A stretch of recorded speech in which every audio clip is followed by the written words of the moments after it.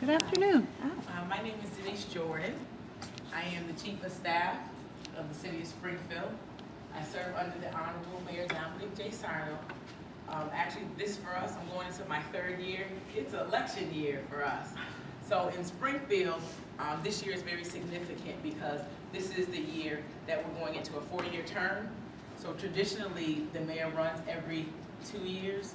So for us, it's kind of difficult because you have 1 year, and then the next year you spend running for re-election, so you're not sure whether or not if you should start a new project, because you're not sure if you're going to be there the next year, so it's somewhat challenging. But for this year, having a 4-year term, it gives the office of the mayor more stability and the ability to kind of look at more initiatives and really do a lot of long-term planning because you figure you'll be there for a little bit. I want to thank Janita for the invitation to travel to Connecticut to talk about Springfield, Massachusetts. I'm a lifelong resident, born and raised. I love my city. As with any other city, we have a lot of urban challenges. But you know what? We're really prepared for that challenge, and we're really trying to refocus Springfield and re-engage our folks. And I just got to meet Dean Peters, who is actually a graduate of Classical High School. That is no more, but that is also my alma mater. I graduated from Classical High School. So it's good to have someone from Springfield in the audience. What I'm going to do is, because of the size, I'm going to be very informal, if that's okay. And what we're going to do is just probably have conversation. I'm not really one to just do like straight lecture. You know, don't get me wrong, I can run my mouth if you let me. I can just talk, whatever, especially if I'm talking about my city. But one of the things that, you know, talking about African Americans in the political process, I kind of like to know where folks think we are. You know what I mean? I want to know like where you think we are in the process, as opposed to just me giving my opinion, because that's really all I can do is give my opinion in terms of where I see African Americans in the political process. A little bit about me in terms of background, because one of the questions I always get asked is, okay, you're the Chief of Staff, how did that happen? Not really sure how, other than the mayor called me one day after he was elected and said, Denise, listen, I got a question for you. Would you like to be my Chief of Staff? And initially my response was, let me get back to you, because I didn't know really what that was. And then I used the internet and I'm Googling Chief of Staff, trying to find the job description so I could kind of see what I was getting myself into. And really didn't have much luck. So it was kind of one of those baptism by fire things. You just show up and just try to figure it out. I think I got the call November 17th. And I actually started January, when did we start there? January 7th. January 7th. So between that, like almost a month and a half period, I couldn't really eat. I was like breaking out, like, can I do this? Like, what is the expectation? Didn't really get much assistance, couldn't find anyone to talk to find out what is this that I'm supposed to be doing. Tried to watch some old episodes of The West Wing, trying to figure out this Chief of Staff thing. What is it that this person does? And what people would say is, you assist the mayor, you know, you stand in for the mayor, and you oversee the employees of the City of Springfield. How many employees is that? About 6,600. That includes police, fire, school, DPW. So now I'm like, all right, I'm very overwhelmed, you know, and trying to figure this thing out. And I think for me, my first, I guess, the aha moment, like you can do this, is when I sat in on like a big meeting and I actually had something to contribute. We have this thing called City Stat, and it's like a data-driven management tool. And somehow workers' comp came up. And I was like, oh, workers' comp. Prior to my tenure as being a civil rights officer, I was a workers' compensation manager for like 10 years with the state. So that was something that I knew. So I found myself kind of like running that little meeting and being able to really, so I think for people that didn't know me, it kind of was like, okay, she might know a little something. And so that was like the first little crack in terms of being accepted in that particular setting.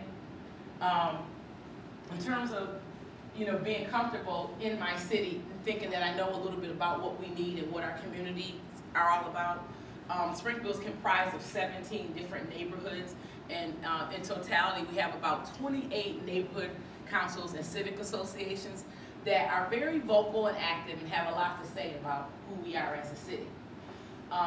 Being born and raised in Springfield, I'm a politician's kid, have always been raised in a household of public service.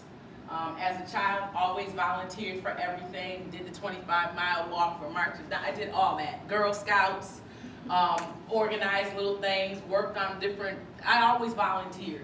So, you know, in my volunteer efforts, you know, we have another mayoral aide in the office that accompanied me today, who's a Native American, Connecticut, right? Daryl Moss, who is a transplant to Springfield. So now we claim him and we own him, so he belongs to us in Springfield.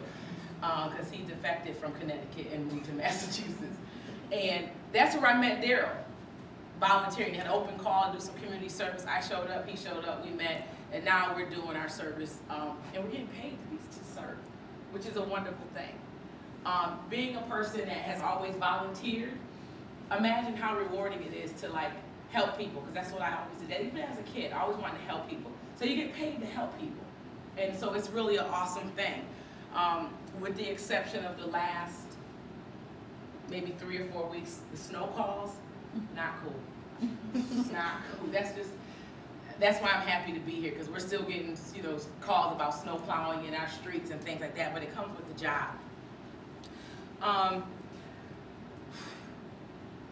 Going into the position as chief of staff, I had a lot of reservations. And I think for most African American professionals sometimes, when you're in a venue where, you know, you sit in a room and a lot of the people, or the majority of the people, don't look like you, you're not always comfortable in terms of how you're going to be viewed and how you're going to be taken, if you're going to be respected, and things like that. For me, I kind of felt at times I was questioning, am I being ignored because I'm a person of color, or is it because I'm the only woman in the room? So I'm trying to figure out which one is it. And then at some point I determined that it doesn't make sense to spend the time trying to figure it out, because that's really not my issue. My issue is to come here and do what it is I'm supposed to do, and then just basically put my all and everything into whatever the situation is, and people will maybe come around.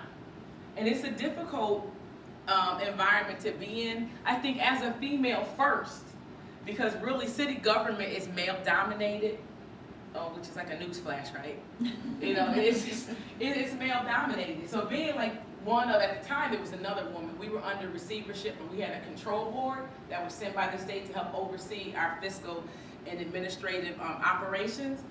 And, you know, sometimes we would be in the room and we would just be looking at each other like, you know, just as a form of solidarity, because you're often so invisible. And I can just remember sometime when she may make a comment about, you know, something that she feels we should be doing, and the conversation would just keep rolling.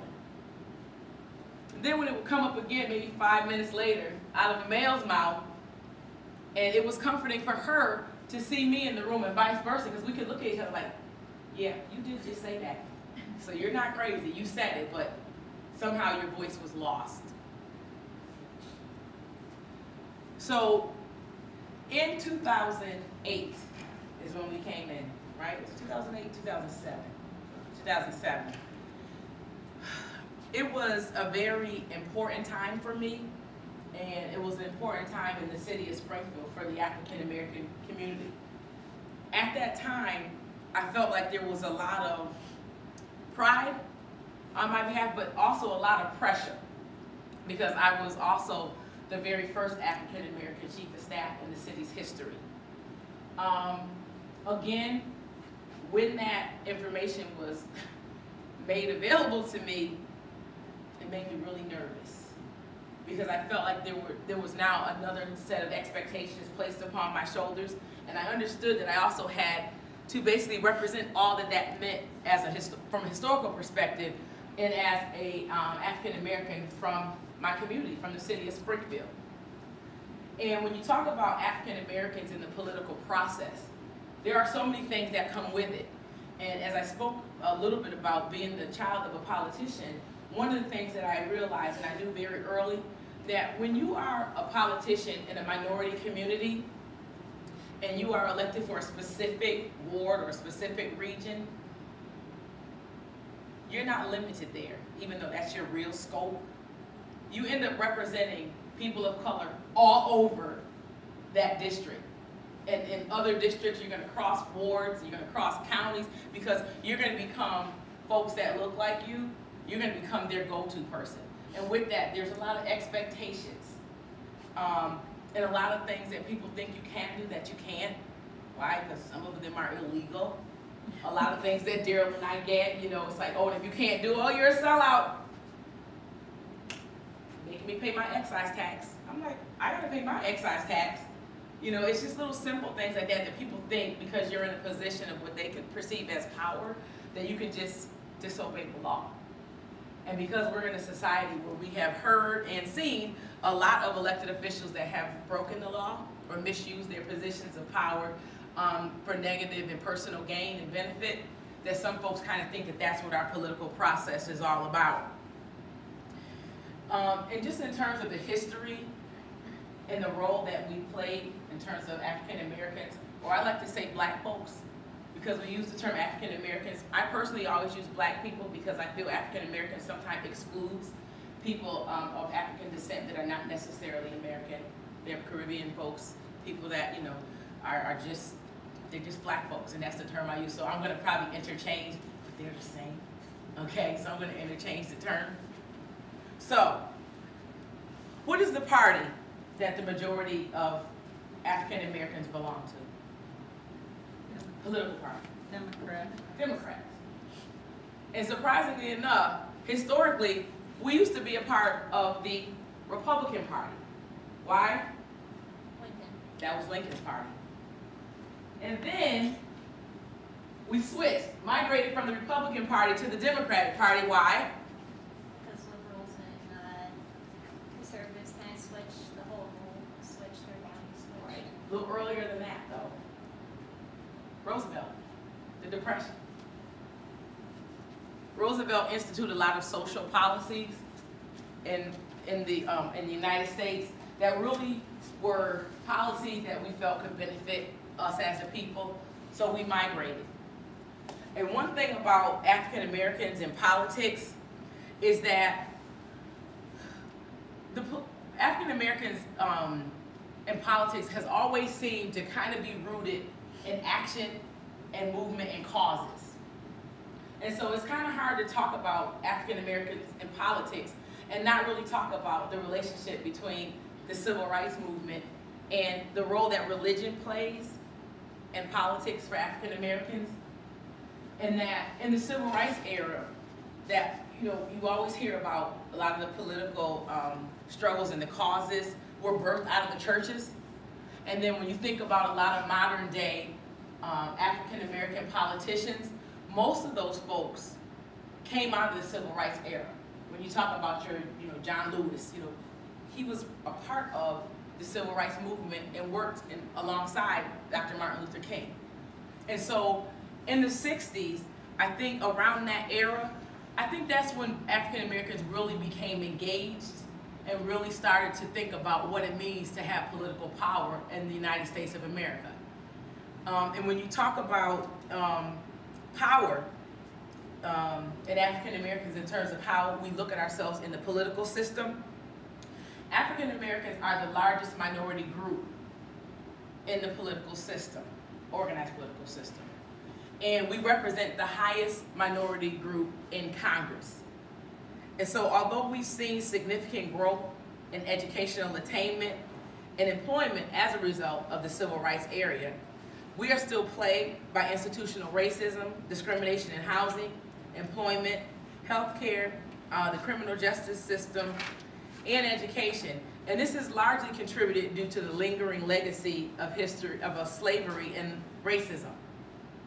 But when you speak about what our role is and the kind of impact that African American politicians have on the social agenda of the United States, you always talk about unquestionably that the civil rights movement really motivated and encouraged a lot of African Americans to run for office. But when you talk about involvement in the political process, one of the things that you really have to look at is how that translates into power, and what is power in terms of politics.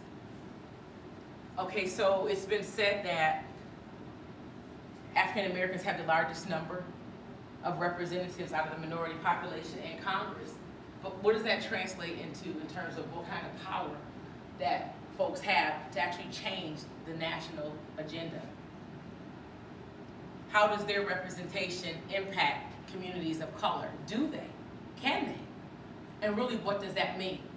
Because in order to be perceived as a group of players or as a person who has power, you have to know what it is. And power is the ability to make change and to have a voice that is heard and an audience that is listening.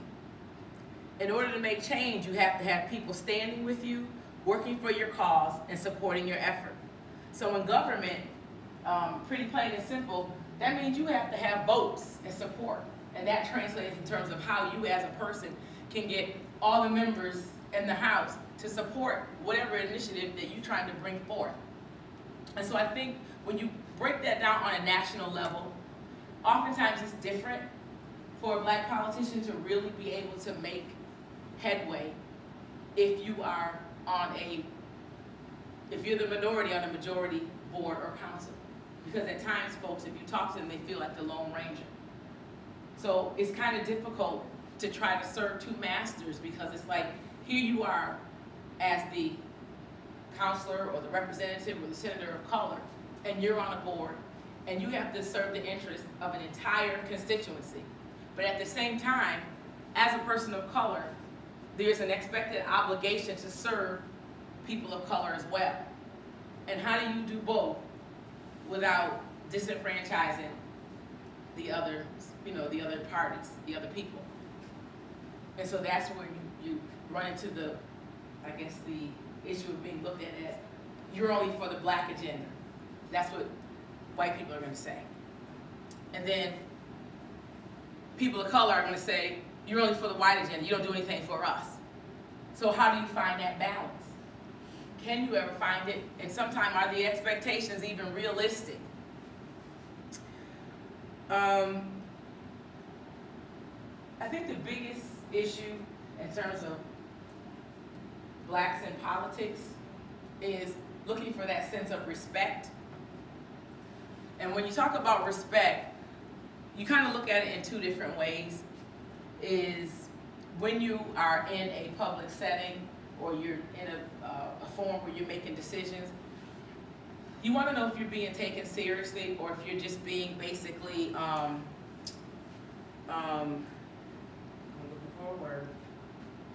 patronized. Because they have to give you a seat at the table. And sometimes it's just a difficult place to be in, because you're not really sure where you fit in. And when I think about the election of Barack Obama in 2008, so here you have Barack Obama, who was elected to the Oval Office as the first African American president of the United States. So for many people, President Obama's election was really the culmination of a series of civil rights victories. And so a lot of folks are saying, okay, now the dream has been, realized. Or has it? Because here we have the President of the United States, and we see that he's still being victimized by racism. And so a lot of folks thought, well, if you're the president, you're going to be immune to racism. And what we saw very quickly, not just during the campaign, but even after the president was elected, you all will probably remember there were a number of emails that were circulating in the White House coming from staffers of Republican elected officials. And the folks were identified, and whatever the punishments were, they were kind of swept under the rug, and they weren't really taking that seriously. A number of commentators also spoke about in terms of the treatment of President Obama. I don't recall personally ever hearing President Clinton, Bush, I don't want to keep saying all the presidents I can go back to, referred to as Mr. And I can listen to the news on any given day and hear reporters talk about Mr. Obama instead of referring to him as President Obama. So for some of us, it kind of boils down to a respect factor. I've never heard of a reporter talk about Mr. Bush or Mr. Clinton. Not when they were the president. You're the president of the United States, and with that comes a certain level of reverence that's supposed to be really extended to all that hold that office. And so even when you start talking about the role and the treatment of African Americans in the political system, there's still institutional racism there. And what we find is that the president is not even immune from it. So, I have a series of questions. Like I said, I didn't want to kind of like lecture. I just kind of want to set a tone and throw some of my opinions out. Because it's not really, I like to be interactive. So my questions really are for you. So now I'm going to turn the tables. So when we talk about African Americans in the political movement, and I mentioned how civil rights played a large part in it, and we talk about Reverend Dr. Martin Luther King, and how a lot of the efforts came out of the church, and when we had sit-ins and boycotts and marches, and in order to do that, you had to mobilize people. Someone had to show strong leadership and have enough power to get everybody to make sacrifices to join their cause and to fight their fight. Do you all think in 2010 or 2011 that any of us could get behind someone that we would be willing to risk our lives to fight or sacrifice for a cause that has an effect on human beings and the social agenda of the United States? Would anybody be willing to fight that fight? I think it depends on the person who's leading it. Because there's like Martin Luther King, he had the power to touch people, and people were able to see, yes, this is what we want, and it was really important they could feel it. And it was just that, you know, it was in your core, this is what you had to do. And I think it depends on the leader who can bring that out for people, because I think people are capable of it. They just don't. I think people are capable, but you also hear about this me generation, and we're now in a society where people don't even know their neighbors or don't even speak to their neighbors anymore. And we know that back in the 60s, I think, and our parents would talk about, our grandparents, how there were more communal relationships just among human beings, period. So even if you had that charismatic person who had the cause, and you know in your heart of hearts, this is what we should be doing, do you think that a lot of folks would come out of their comfort zones to risk their own lives for a cause that's going to benefit other people? Because that's what the civil rights struggle was all about. It wasn't just people of color that were a part of the civil rights movement. People were risking death,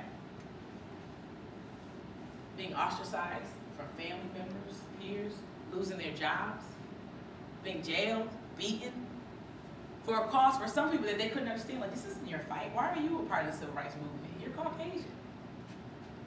But yet we know that we have brothers and sisters of all creeds, colors, and backgrounds that were part of the civil rights movement. As a country, have we lost that? What do you think? I think the social culture itself is different. Absolutely. The social culture absolutely is different. So back in the day when they wanted to promote change, they had marches, sit-ins, and boycotts. Do you think those tactics would work in 2011? Now we have Facebook, we have groups. Facebook. The whole unison of it isn't the same because, like you explained, everybody is more personal. Like you don't even go outside anymore. You don't see kids riding bikes. Absolutely. Let alone having people discuss what they feel is right and wrong. It doesn't go on anymore. People don't even trust the person next to them, let alone somebody else having their life in their hands. So, as an African American, who are our black leaders? I mean, you really have to put your hands up. It's people that are in place that we're supposed to say are leaders, but then once you go down the line, Obama not getting the respect he deserves. Then you have, like Reverend Jesse Jackson and his antics, and then you talk about, you know, everybody else that falls basically down after that. I mean, who can you really look to besides Martin Luther King, a person who's not even here anymore, and compare those people to? It's kind of like non-existent, and that's, you know, it's kind of like depressing at the same time as being, you know, African American in the community, because I can't even sit here and say, well, that person right there, okay, I can look towards him for a change. Right. It's non-existent. And on the flip side to it, I never recall hearing about white leadership. Yeah, I think it's difficult today, especially with information. I grew up, my heroes, some of them were a person like Reverend King, but also Muhammad Ali, there were sports figures. But I think now it's so difficult because of all the information, the good and bad. We lack leadership. I mean, even if you ask the white person, who are your leaders, I don't know if they would come up with. So we live in a different society. And you know, I think there's the lack of, and I'm not saying religion, but spirituality, that common thread that we have with each other. There's so much into it why we're such a me generation now. And I think that's the main thing. So it's like, when I got the topic and they started talking about, you know, African Americans in the political process, one of the things is, you know, when you talk about black leadership, I've always questioned who defines black leadership? Who selects these folks? No one, I didn't vote. No one asked me, do you think this person can be considered a black leader?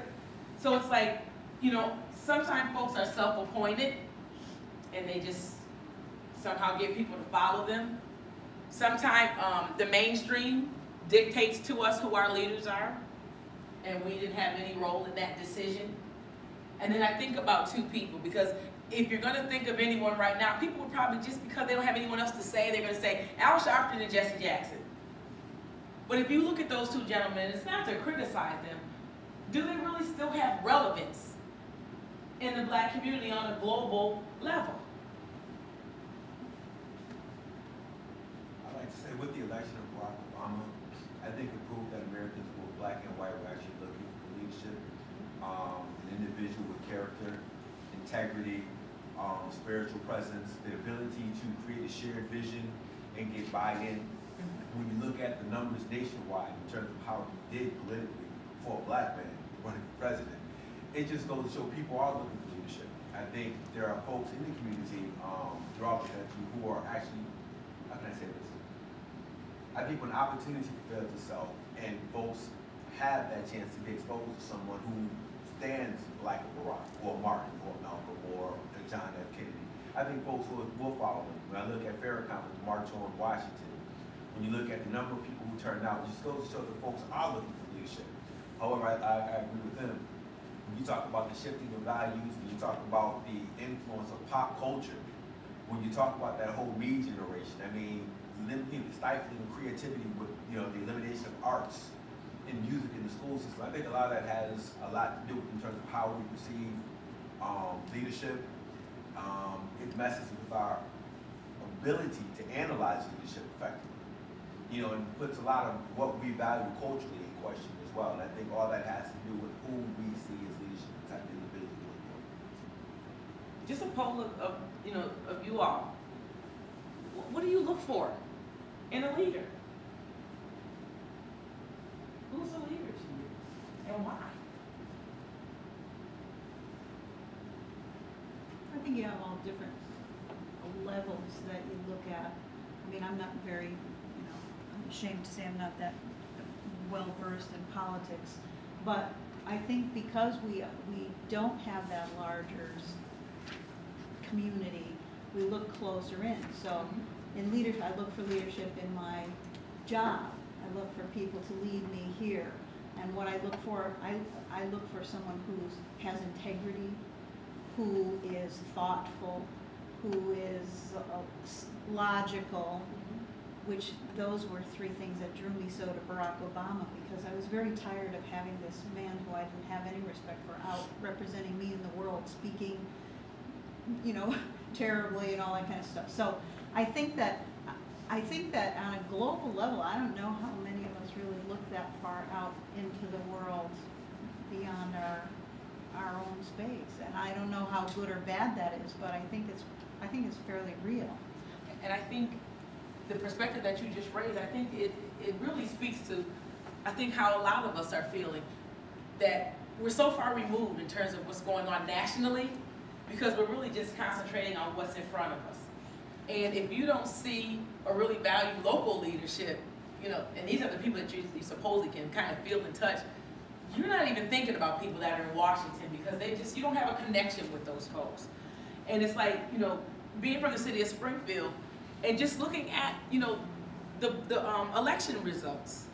You know, we have 80,000 registered voters in the city of Springfield. And we get like less than 12% of a turnout. Which means people are just like, we don't even care about what happens. And when we've gone in and we've talked to people, you know, well, how come you don't vote? They're like, for what? Because they look at the state of the country, we're in a recession, and they don't see how it's gonna really, like, how does my vote count? You know, what is my voting gonna do for me as an individual? How is that gonna help my family? I'm not working, what am I voting for? You know? So there's like voter apathy all across the country, you know, where you have certain districts where you have 8,000 voters and someone's winning an election with 1,800 votes.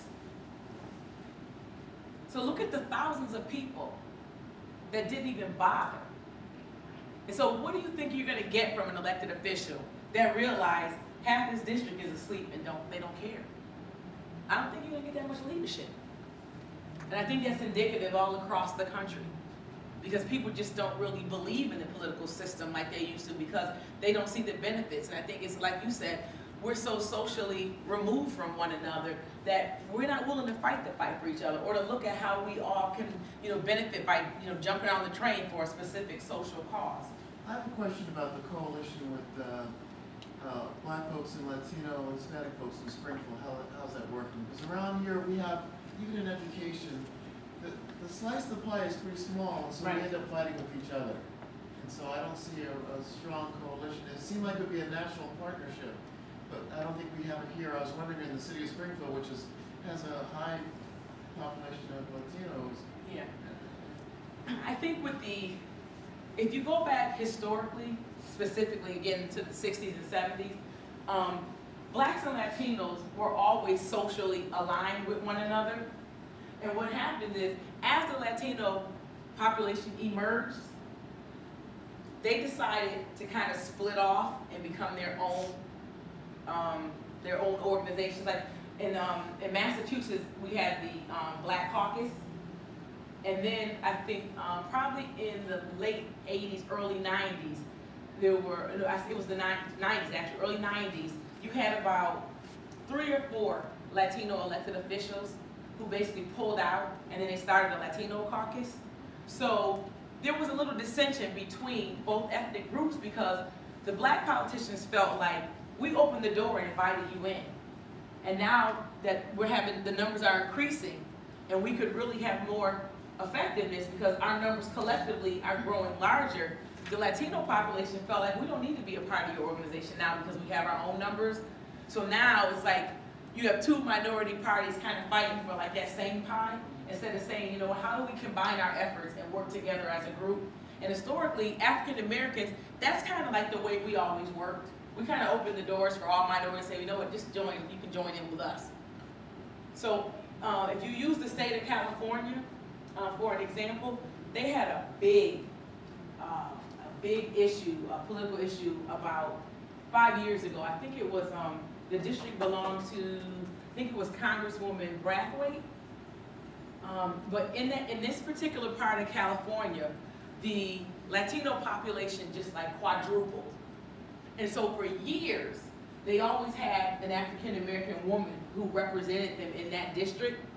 And so it became a race war, because here this woman felt like she should have some kind of reverence and allegiance for all the work that she had done over the years with the Latino community. The Latino community basically was like, wait a minute, we're the majority here, we want our own to represent us, thanks for all you've done, but no thank you. So it caused tension. And so that's kind of indicative all across the country in terms of when you have emerging minority populations, and you know, those folks wanting to have a voice and have a seat at the table. But, you know, one of the things is that, you know, I've been in rooms with conversations when you want to, and you talk about, you know, Latino and Black politics, that's not a good room to be in because it's very emotional. It can be at times volatile, and people have very strong feelings and hurt feelings in terms of what they feel the treatment is and the lack of respect and reverence. You know, and I mean, to be really kind of blunt, I was in a room and the conversation got so deep that African American, you know, politicians like, you know, just kind of turned on a Latino politician and said, you know what, I remember bringing you to your first meeting. And now you're being disrespectful and you're shutting the door on us. And then the exchange got so heated that one person stood up and said, you know what, at the end of the day, I don't remember seeing any of your people swinging from any trees. That's deep. And it goes back to the civil rights movement, you know, and people feeling like, you know, Black people fought for the right for all minorities to be treated with respect in America, and then to be disrespected by other minority groups. Some folks, especially the older they are, they just can't comprehend that treatment. They feel it's the utmost disrespect. But then on the other side of it, people want their place at the table. And so how do you deal with that when you're both fighting really for scraps? Any thoughts on that? I think it becomes like a fork, you know, the road, because they want to go down the same path, but then they want to break off because, I mean, if we're all under the same umbrella, it's kind of like they don't want to have to deal with the history, the scrutiny, you know, and all the things that come with being African American, basically, which is always going to have, you know, the history of slavery and all this negativity behind it. So I think they kind of want to venture off into their own because they're like, hold on, I don't want to be under that roof because, you know, already, you know, whites in society look at you a different kind of way. I don't want them seeing you like that. I think you're right. And we also have to get beyond, it's not just, this isn't just a white-Black thing, because even within the Black community, I mean, Spike Lee's School Days, I love the movie because even within just Black folks, we discriminate based on income, based on hair texture, based on skin color. So it's, you know, we have that same fighting. At some point we have to realize, you know, what's the common agenda, what's the real agenda items, and how can we move forward? And I think that's one of the reasons we're so fractured. There, even today, I think, you know, I'm 53, but in this late 60s, you know, Black folks were Black folks, and now I don't think there's a common thread. And that's good in one way. There's diversities within all our communities, but we have to come together, you know, whether it's all people of color or all low-income people, whatever, and fight for common agendas. And we're not, I don't sense that, along with the lack of the spirituality, I don't sense those common threads. And, you know, you're hoping that President Obama would do some of that, and I think some of it has happened, but the momentum is lost a little bit. And you know what it was? I think for a lot of folks, specifically people of color, President Obama's election was not a realistic expectation. Because you had people of color thinking, oh, once he's elected, we're all going to get jobs. And it was like he was Black Jesus. You know what I mean? And people really were feeling like that.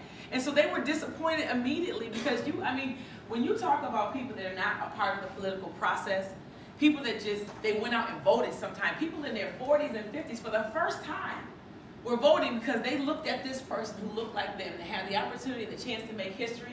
They thought that his being elected was going to benefit people of color like immediately. But I don't think they thought he was going to do it. When you look at the large number of white society that actually voted for Barack Obama, people were operating under the assumption that racial perspectives had changed, when in reality they really haven't. Right. When you talk about the division between Blacks and Latinos, when you look at the things that they fight over, it's all about quality of life issues and access to opportunities. It's about access to jobs, education, social supports.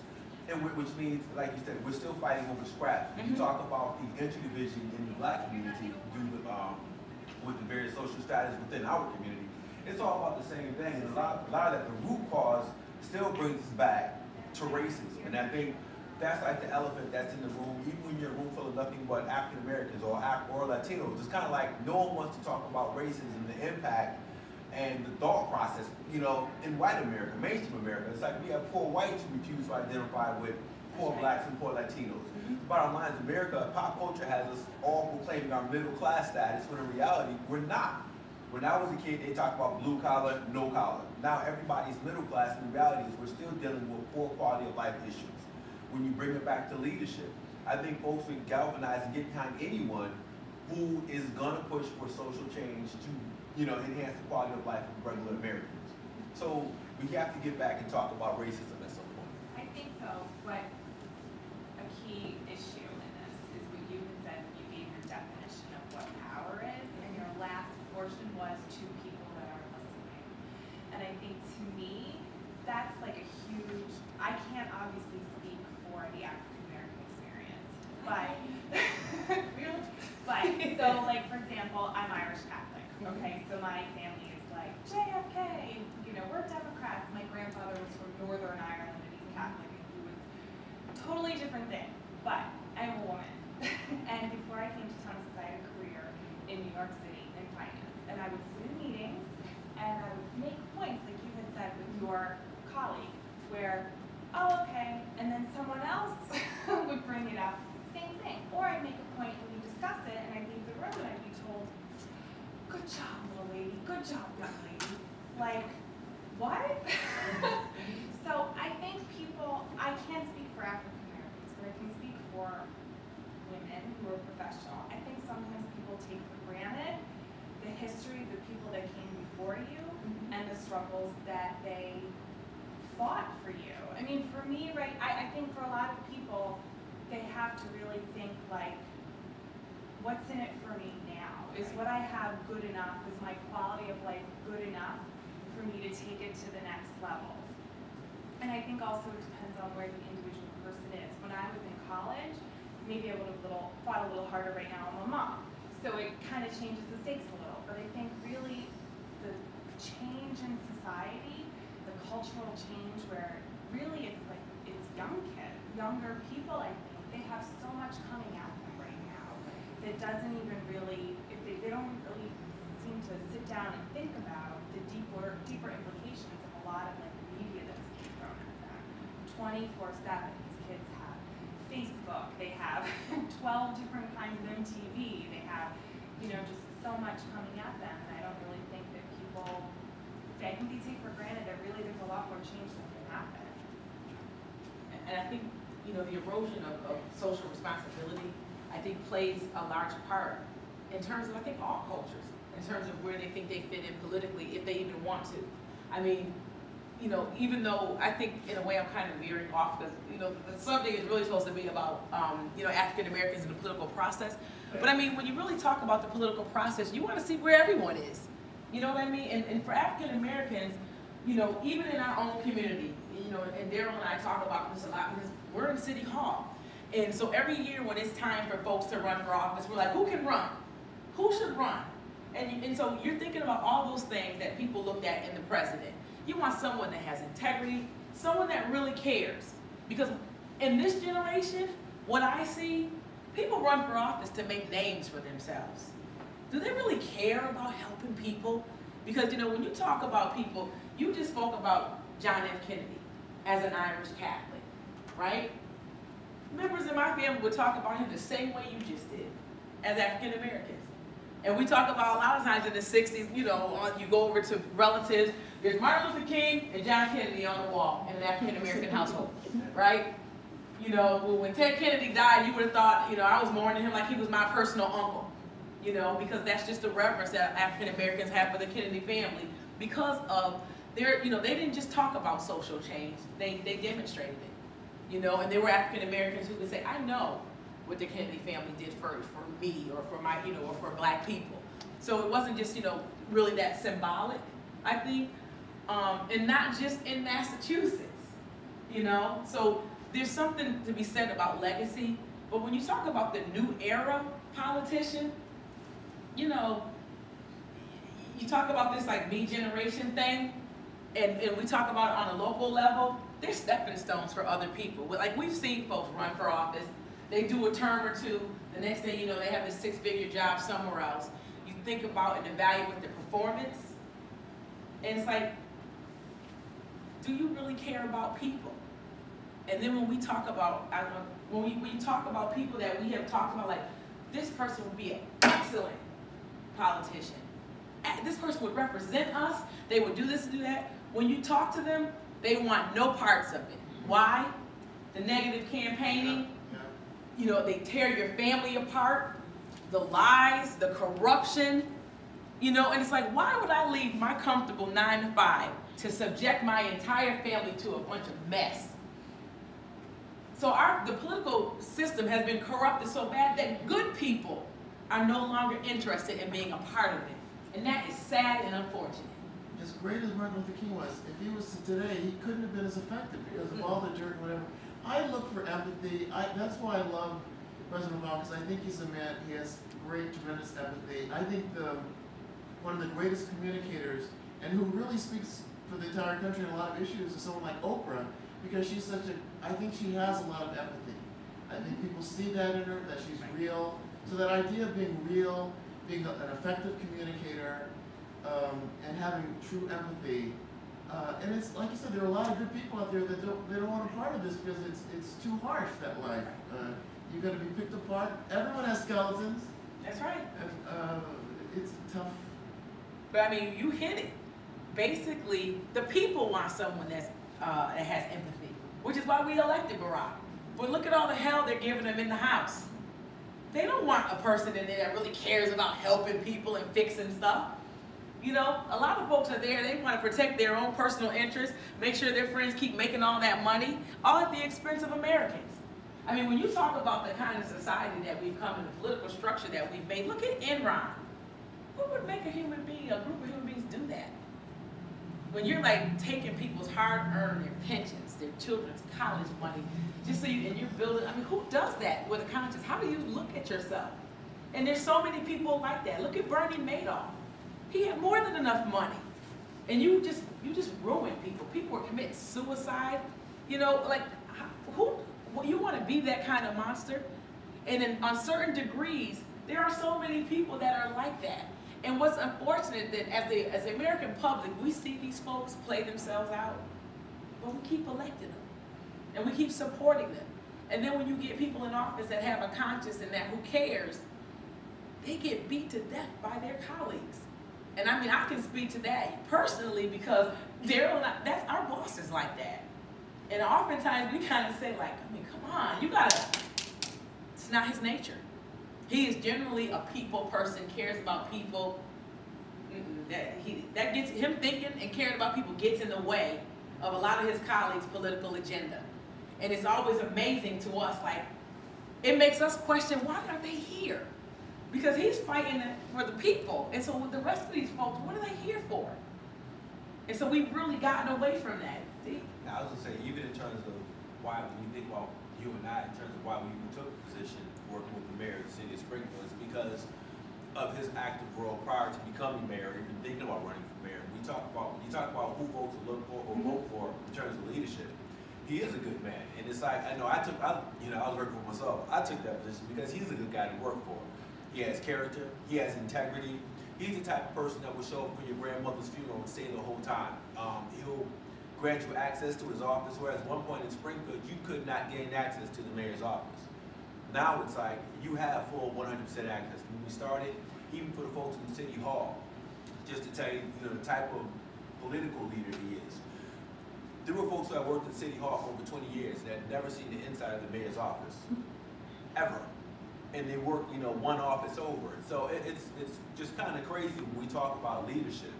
Even for the African American community, the last election he ran against a very, very, very popular African American candidate for mayor.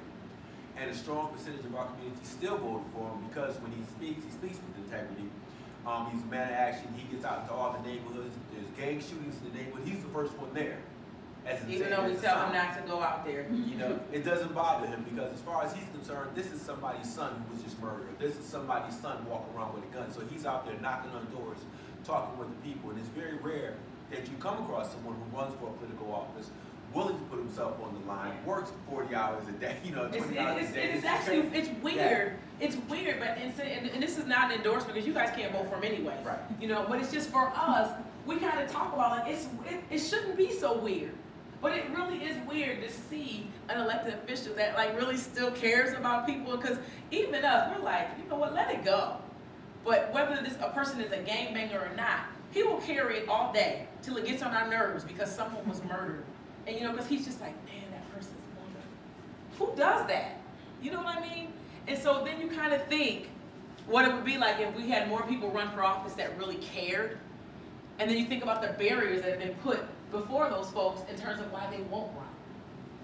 Because it's like, even for me, I kind of think sometimes, I hope the president doesn't run for another term. Because you kind of think about, as a person of color, you just think about his safety. And then some of the things that you hear about, even during his campaign, no candidate has ever had to have that much security running for president. And when you here in 2011, you have congressmen and senators on a national platform that would just make racist comments to the public and not care. And there's no repercussions for it.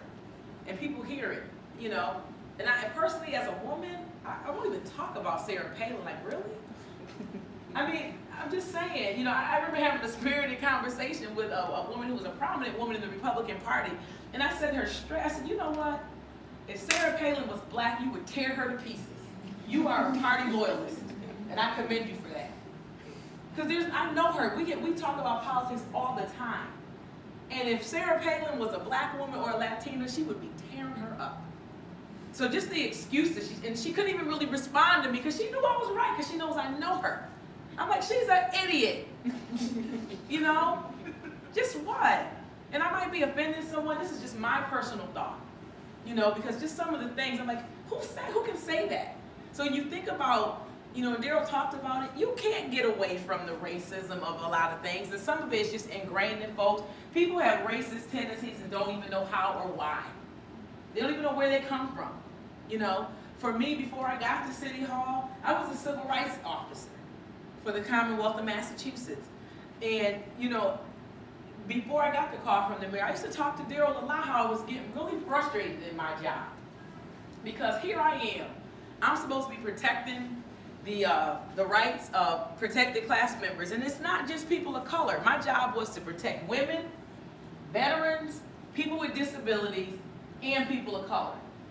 And I was finding that I was always just fighting to get people to do what was right. And I'm like, something's wrong with that? Because when you think about being racist or discriminating people or blocking people out of the system, do you ever realize that takes work? I mean, you have to really put things together and cover your back and get people to join in with you on how to keep certain people out or to set people up and do bad things. That takes a lot of work. Just doing the right thing is easy. It takes work to discriminate against people if you're in the place of employment. So I'm like, how do people spend so much time thinking of how to hurt people? Because that's what you're doing. And how do we get there? And this is historical. This isn't anything new. But at some point, you kind of feel like, should people be tired of that? Let people do things on their own merit. And people used to always say, why do we need you? Talking about my position. Why do we need to have civil rights officers, which is another word for affirmative action officers, in 2000? And I would be like, why? Because of all the cases that come across my desk that are ridiculous. To think of the lengths people go through to keep people out of jobs that most people don't even want. And I never could understand that. So it's difficult. So I'm not naive to the fact that institutional racism exists. And there are still people that are not comfortable working with people that don't look like them. But one of the things is that isms are bubbling up amongst each other as well. And so now you still have people, white people, Latino people, Asian people, black people, that discriminate against people of their own race and culture just because of where they are in regards to their socioeconomic status. And that's not a good thing either. Because I'm going to thumb my nose up at you, Daryl, because you know, you're a poor, uneducated person of color. You're a black man. And I'm educated, so therefore I'm naturally better than you. But at the end of the day, if someone that's a racist comes by, they're not going to judge me for having a degree. They're going to see us both the same. Two black people, no worth, keep moving. You know? So sometimes I think people that are discriminated oftentimes feel comfort in discriminating other people because it makes them feel a little bit better about themselves, because at times, I think just being, you know, beat down so much, you feel empowered by beating somebody else up because you just can't take it anymore. So I mean, I was telling Janita when I was like just trying to do some research just on this subject, so I just wouldn't be like spewing all my own opinions. It was really deep because it took me so many places and I couldn't really stay on track, just like I haven't done during this lecture. Because it's such an important conversation that when you just talk about politics in general, where are we as a people? Because I don't think too many people really strongly believe in the process like they used to. And how do we get there? And then the big question is, how do we overcome it? You know, what cause is going to socially unite us as a people? You know, and if we found that cause, like you were saying, if we found that cause, and there was one or two people that would say, we're going to lead the fight, and I'm not the leader, I'm going to co-lead with 4 other people from different races and have some women, and then we're going to be just diverse, right? Would people be willing to risk their necks and join that cause and really fight the good fight?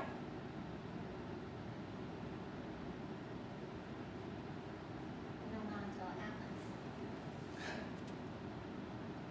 I think about it all the time. Like, would I do that? Like, would I be willing to, like, you know, like, march and get hosed and beat? Like, I don't know. I don't know. I mean, it's a realistic question. You know, but I hear like a lot of young people, when you pose that kind of question to them, this is my favorite. Oh, I know if I was there, I wouldn't have been a slave. Like slaves had choices. That's my favorite. I wouldn't have been a slave. I'm like, oh, okay. I mean, really, everybody that was signing up to be a slave, I don't think so. So it just kind of makes you wonder, like, what, you know, young people. I love to talk to young people because it kind of reminds me where they're not. And it gives me a perspective of what they need in terms of, you know, more education, in terms of our culture and who we are as a people. You know, and those are just things, and I like to talk to them because what I find is that they like to be talked to. And when they kind of feel like they're dropping knowledge on you and you're sharing and exchanging information, you end up learning a lot from each other. And they are receptive to you. They may not agree with you, but at least they'll listen. But then it's like, how often do you take the time to even talk to them? You know? So that's the beauty of having interns in our office. Me and Daryl was picking at that poor thing. I mean, we just make them think about all kinds of, you come back tomorrow, we want to know. But they're inspired by the challenge. And we really learn a lot from them because, you know, we've aged out. So we have to have some kind of connection to the young people, you know, just to, you know, to know where they're at. Because that dictates our future and where we're going as a people. So you always need to keep in touch with them. And for some of us, it's a little scary to think that these folks are our future. When I was working at AIC College in the evenings, I was terrified. Just talking to a lot of kids, and these are kids of all races. Because everybody's parents were doing all the thinking for them. The only thing they didn't do was come to class and take their test with them. And that was scary. You know, the helicopter mom, you heard about the helicopter parents? You know, we never quite often. One came with us for an interview to be an intern, and we went to interview the kid, and the mother was coming in with her. We were like, you can't go. This is her job and her interview.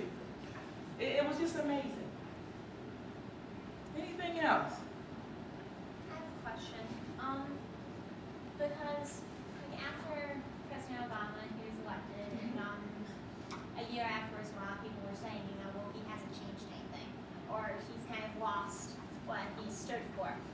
And all I can think is about when you're in that system where if you're going to get anything done, you kind of have to play the game. And you're in the political system, you see how things work.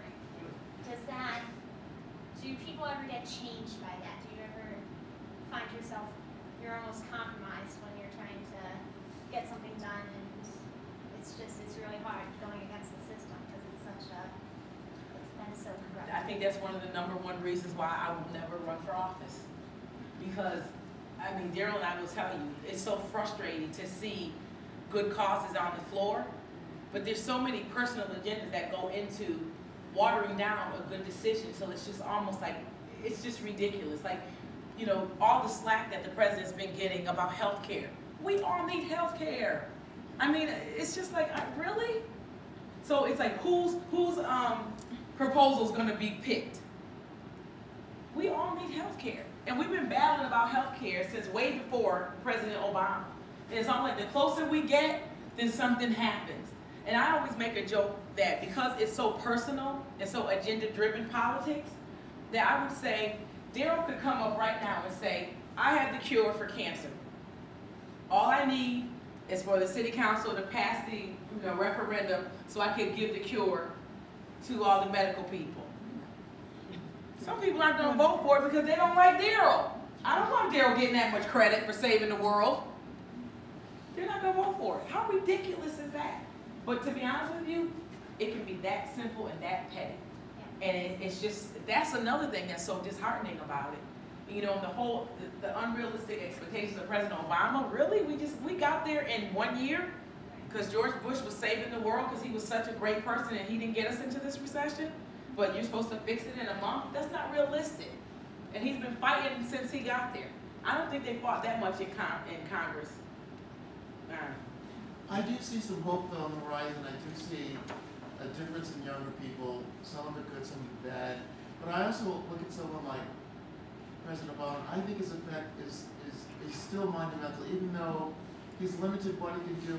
I know for my two sons, having someone like him, it means so much to me. And I think with my mother, you know, she was crying during the ceremony because she thought of her grandkids, that they have someone to look up to. And I think that, you know, even a person like Oprah Winfrey, I mean, there are people, white people and people of color can look up to these people. So I'm hoping, even though it's so tough today, we lack the family structure. You know, before I think of the black community was in the church, we don't have that. But I still see some hope and, you know, supporting people who have a vision like that. And because once we give up hope, then we have absolutely nothing. I was going to say, to answer my perspective, my version of response to your question, I think there's a lot being done. I know just by working on the local government scene, there's a lot that's being done that people just don't see. If you gauge effectiveness or gauge outcomes strictly by what you read in the newspaper or watch on television, you will never know. Every argument you have in one of the conference rooms or in some meeting, every time you change the system, I mean, I do a lot of stuff around the gang activity in the city of Springfield.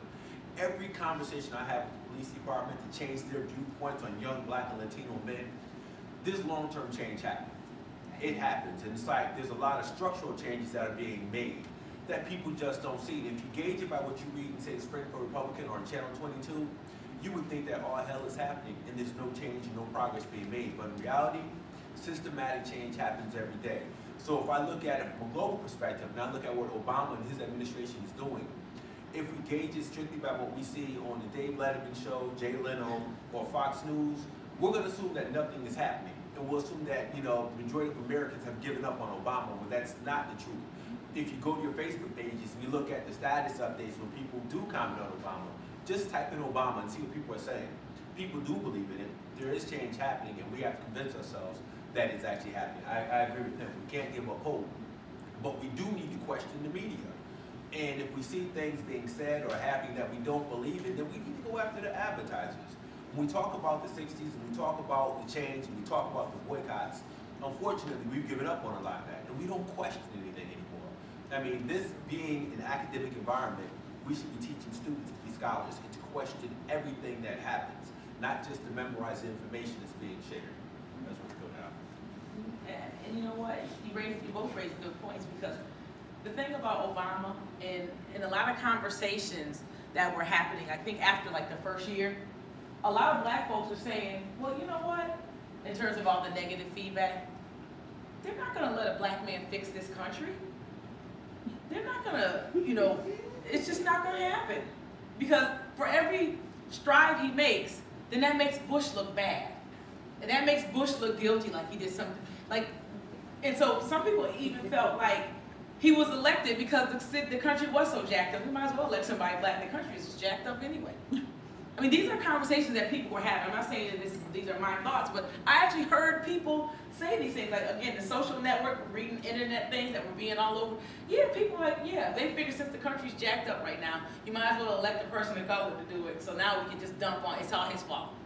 But to allow somebody of color to actually fix it, that's not good. Now, when you hear things like that, it sounds like ridiculous, but those are real thoughts coming from people. And for people of color, for women, the Old Boy Network, it does exist. It really does. I mean, just working in the city of Springfield, it does exist. Their folks are the first hired, everyone else are the first fired. It happens, and so we talk about the systematic change that takes place on a daily basis, even in her capacity as chief of staff. It's like when she's dealing with the department heads, those are some of the conversations that has to be had. When it boils down to leadership, real leadership stands up and faces adversity, and they address those issues when it happens. You can't let it slide by. So when we talk about leadership, I think those are some of the things that people need to look at. Are you going to stand up and hold other folks accountable for their actions and behaviors and their thoughts? And you can't do it by yourself. You can try, but they always talk about strength in numbers, and that's where unity comes into play. You know, but just every now and then, just raising the issue kind of leaves thoughts in people's mind. Because for me, sometimes I say to Daryl, I can't really prove certain things, or I may not have a large impact, but for certain people, I just want them to know that I know where they're coming from, and that's satisfactory for me. Because I'm like, you're not as slick as you think you are. I know where you're at, and I'm just gonna stay on you. I'm gonna watch you. And eventually, you're gonna expose yourself, and oftentimes people always do. Because you get sloppy when you get comfortable. Well, aren't they losing that? Because I've seen people, they hear something on the news and, oh, that automatically makes it true. Like my grandparents, I love them to death, but sometimes the things that come out of their mouth, I'm like, where are you getting this from? I don't understand. It's because they're hearing it, oh, they heard something on the radio, or they heard something on Fox News. My grandmother listens to Glenn Beck, and I can't have conversations with her because I'm like, okay, I can't deal with this. I can't, because I try to just that there's no rational thought behind it. It's just, okay, I listened to that, and that must be true. I think it's really sad that Jon Stewart was the most trusted news anchor when he's not a news anchor. I mean, I love Jon Stewart, but still. But I mean, that speaks to what Daryl was saying, though, in terms of how we receive information. Most people don't do their homework. And guess what? Politicians bank on that. Because there are still a lot of people, if you put a suit on and you look credible, everything you say is the gospel. I mean, we sit in meetings and just see people just flat out lying, making up because they don't want to say, people are afraid to say they don't know. I'm the first to say, I don't know, I'll find out and I'll get back to you. We have watched people be asked questions dead on. They don't know what they're talking about. Well, they just start spewing out all this stuff, throwing a couple of big words, and everybody's like, okay. No one challenges it, and they're dead wrong. But they're now disseminating false or wrong information, and it's so easy to do because someone said it, and because you don't challenge. I love the fact when you get young people that challenge. Why? How come? Why? They want to know. But it's just amazing how people think really quick off their feet. They just start talking, and the media is dangerous. Because they will actually guide an agenda. They make up their own mind who they want to be elected. And then they try to put those values on their viewers. And if you're not smart enough, a lot of people succumb to that because they slant the way they report. And although we all know it, we listen to it anyway. Because this is really, we're a society of reality TV. Without getting specific, to cite an example, there's a television station in Springfield that called the mayor's office. They didn't hang up the phone. You know, the cell phones, you just stop talking, you know, disconnected. And you heard their conversation go on for another 5 minutes. And they were talking about the stories they would make up to set up the mayor just to get him into a public conversation with one of the state representatives. And we heard the whole Yeah, they forgot entire to handle it. That was conversation on awful. the voicemail. Yeah, and they were leaving a message for Right. our communications director, so it was recorded. Okay, and then you're gonna say this, and then we'll get a resident, and we'll get them to say, I mean, this is the station manager plotting and we're listening. So we called a meeting. We called the general manager over. Didn't we just press play? Did you hear it? He was like, well, what are you gonna do? We're just gonna hold on to it. Thank you. I mean, that was crazy. I mean, and these people, you know, usually they're nice. And they're always like, oh, we love the mayor. Station manager. Like, really, I mean, it was crazy. Then we'll find this person. And then maybe we can get this person to say this. And then they were like thinking of politicians that they know did not really, you know, like the mayor. Oh, it was awful. And these are the people who shape the news. They shape your perceptions of the world. That's why sometimes you really have to stop and you have to question what you see and hear. That's why, as educators, I think we spend a lot of time trying to teach students skills on how to determine what's true, what's good, what has good resources and that kind of thing, as far as, you know, books and journals and websites and all those kind of things, because there are people who are never going to change.